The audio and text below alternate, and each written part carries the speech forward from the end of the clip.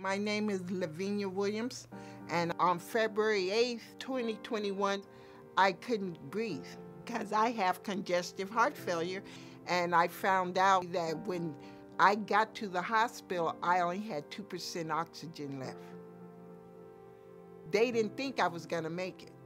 After I got sick and I had got out the hospital, I also was having panic attacks and anxiety. I was going to the hospital like, God, every other day almost.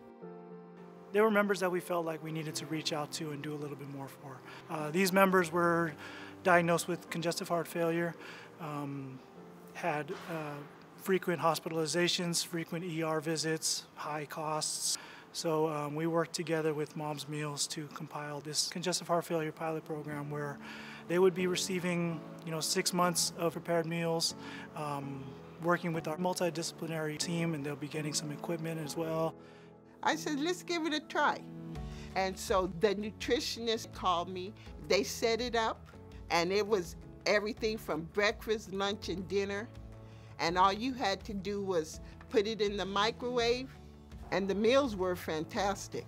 My great-granddaughter, she even ate a couple of them with me, and she was like, Granny, this is good. I said, yeah, but don't make it a habit because you ain't getting no more, okay?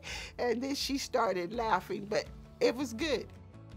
We had our health navigator team go out to her house and visit as well. They delivered a scale because, with congestive heart failure, weighing yourself every day is really important to get to see any water retention or anything like that.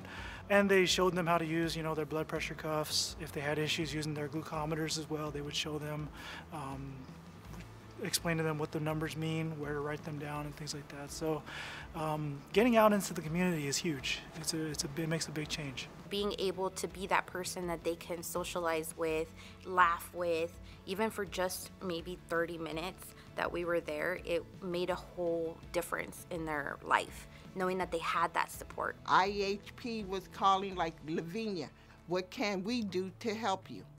And so that's the way it was going. And that's what helped me, because I realized there was people that cared, Throughout this process, I've felt that being present, being present in what you're doing and not just doing it to complete tasks. Understanding that there is a person on the other side of the phone and the other side of the computer screen, and be there for the member. There was a lot of times when Jonathan called and I was going through anxiety and everything, and just from talking to him, it helped bring it down. It helped me be calm. And I would check in with her every week, and she would give me her rundown, all the information from the previous week. And she started following her diet, no salt, no sodium, and she started working with her doctors more.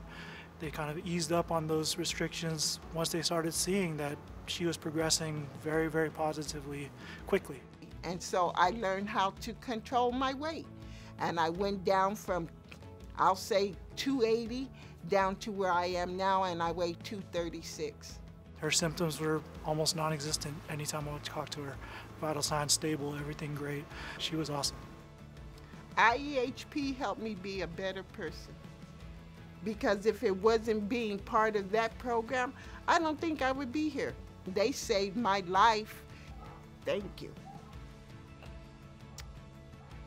You guys did more than what you know. Thank you.